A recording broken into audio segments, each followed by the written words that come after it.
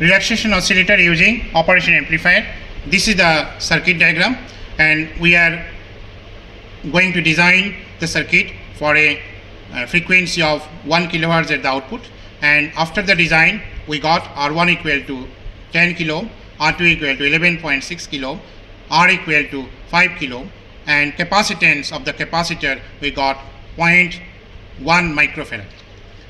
And this will realize this in a software called SPSpice. And we are just, I am clicking on the shortcut of the SPSpice. You can see the cursor, double click here, and that way another window has come. I am going to the file and go for a new, and then click on the project. After clicking on the project, you give the name, some meaningful name. I am giving RO, relaxation oscillator, RO, and 1 I am giving. After that, you can see that the analog and OR mixed A/D has been selected, and you can see that location I have already been created one folder PP, and that is already been selected. If you have a different folder, and you can select with the browse.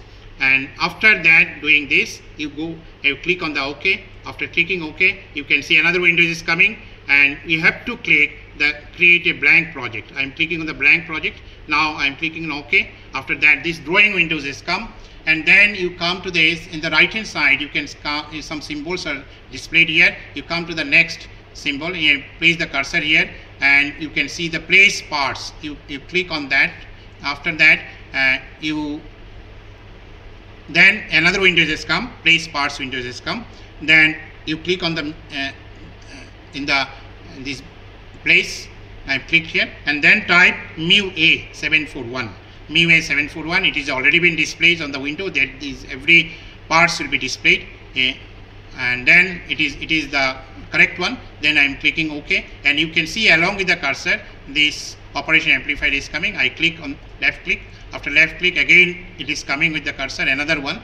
I don't want another one, therefore I am right clicking, and you see there is a AND mode is showing. Therefore AND mode, I click on the AND mode, and then this is been, then I require 3 resistances. And now again I place the parts. I click here, and then I just type R. Therefore resistance, you can see the Windows resistance is showing.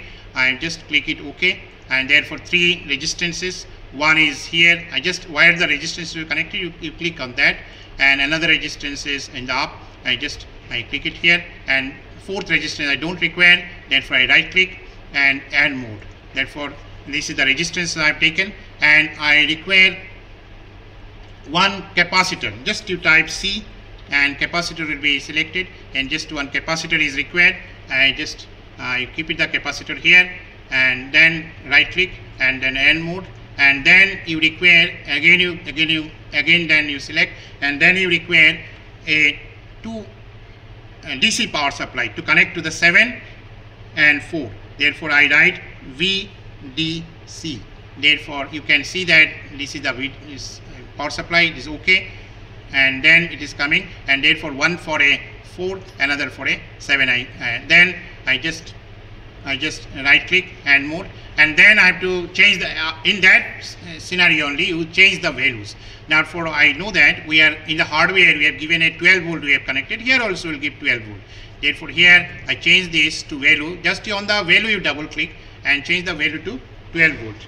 You can change the value to 12 volt, put OK. Again you showing that 0 DC is displayed. You just double click on that part, and after that you just 12 volt, you just type 12 volt, and remaining things let it be, and OK. And then we have to, whatever the resistance value we are taking, let's say 1K is showing, it is displaying 1K. In that we require 10K. I am just double clicking. After that you make it 1, you make it to 10.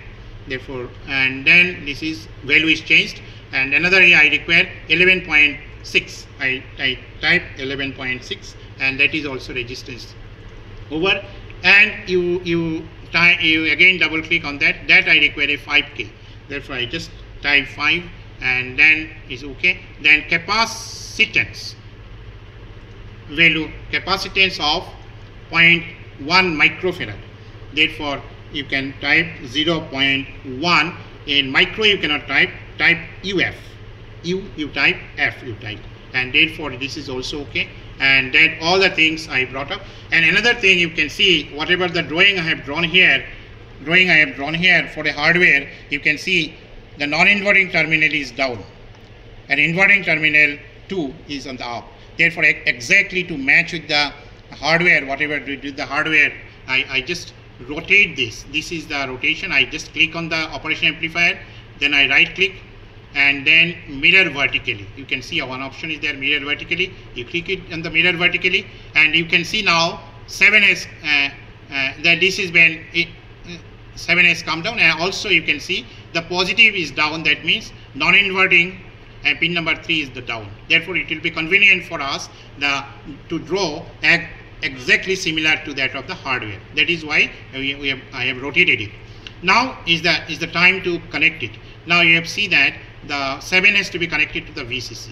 Just you click on the that VDC and drag it to the 7 and you connect, and you can see the red circle is showing, that means it is the proper connections. You just leave the cursor, and then you can see that here also the negative terminal has to be connected to the 4. Never give -12. Therefore, only the negative terminal for minus VCC, negative terminal to be connected to. Then you can come to the grounding. Grounding, you can see in the right hand side a G and D is written here. You can find a G and D, place ground, and that you left click it, and this window will appear, place ground. You can go to 0 volt. That means this is a ground. You click it here, it is showing on the window, and then you click OK and you place this, and then you have to place it here, another you don't want, and more, and that one to be rotated. Therefore, Control R will rotate. I am rotating it, and then I am just dragging it and placing it to this, to the 4, terminal number 4, to the VDC, where the minus VCC had to be grounded. I grounded it. Now coming to the resistance connections. Now you can see R1 to be rotated again. Therefore, I rotate the R1, Control R, I rotated the R1. Therefore, now R1 slightly bring it in a proper positions and bring it to the proper position it here, and then R2 you can make also to the position it here. Then and you can see also, it has to be rotated. Therefore, again Control R, and therefore you place it here, and then you require the wires. You can see the third one. You can place it here. You can see place wires. Therefore, you can click it here, and then along with the cursor, the positive sign is coming, and then you start connections. Therefore, you can see the first. You can see the R1. One end of the R1 is connected to 3. I connected to the 3, and then another end of the R2 is connected to again to 3. I am connecting there, and then you can see the capacitor is connected to the terminal number 2. And the one terminal is connected to the again 2, and the output terminal is the 6. You extend it, and then you connect it to the R, and another one is connected to the 2. And now you see that there are some grounding is still remaining. I have 2 grounding is remaining. Again, I go to the ground, and I bring the ground here, 0 voltage. I can OK, and then one is grounding here, another grounding is here, and therefore I don't want anything. I just right click it and end mode. Then it is to get the waveforms. I bring to get the waveform. I bring this. This is the symbol in the software, as in the oscilloscope, channel number 1 and channel number 2, similar to oscilloscope. And therefore here I am clicking 1, and another for output. This is for output, and this is for the input waveforms. And then you do not require anything more. You just end mode. Output. Now you can see there is a star. If you place that in the cursor there, you can see that new simulation profile. You click it here, and another window is coming, new simulation. You just give some name. I am giving here the name 001, and some name you can give, and but avoid of giving the name which is conflicting with the libraries files. And therefore after that I create it. After that you can just go for this one. You can see edit simulation settings, and here you just click it here.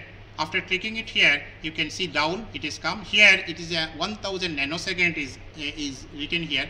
You make it to 20 millisecond. I'll explain why I'm giving. And here you make it 10 millisecond. Why I'm giving here? Because here is the starting time. You can, this is the run time, this is the starting time. Starting time in this circuit, the waveform do not get produced immediately at the time 0. Therefore, it takes some time. Therefore, starting time I am taking is 10 millisecond, and therefore 10 millisecond to 20 millisecond, the waveform generated will see in the output. And you can see, therefore, because we are creating a 1 kilohertz frequency, therefore time period is 1 millisecond. Therefore, duration between 10 millisecond and 20 millisecond. Therefore, 10 cycles will be there. That is the reason why I have given a 20 millisecond and 10 millisecond. After that, you just press OK, and then you can see there is a triangular shape, run PSpice, and you can run it. After that, you can see that down, you can see that the waveform already been generated. I just click it here. You can see the waveform already been shown here. After seeing that, you justify that what we got a 1 kilohertz frequency. You can see that one cycle consists of one high and one low, and you can see that one high is almost 2.5, that means 2.5, and one low is also almost 2.5. Therefore, together they are having 5 small divisions. 5 small division. You can count it here. It's approximately high and low together is a 5 small division, and you can see 5 small division is in this down. You can see from 18 millisecond to 19 millisecond, there are 1 millisecond. In that 1 millisecond, there are 5 division. Therefore, you can say that our waveform produced is of time period of 1 millisecond. Therefore, obviously reciprocal of 1 millisecond is 1 kilohertz. Therefore, whatever the waveform we should have got, we are getting the same waveform. Another thing I have to mention, this is the green one is the output waveform, and the red one is the capacitor waveform. You can see that when the capacitor is charging, the output is high. When the capacitor is discharging, output is low. That is the waveform what is to be produced in the output waveform. And we are getting the same waveform as in the hardware. Same thing we are getting in the software also.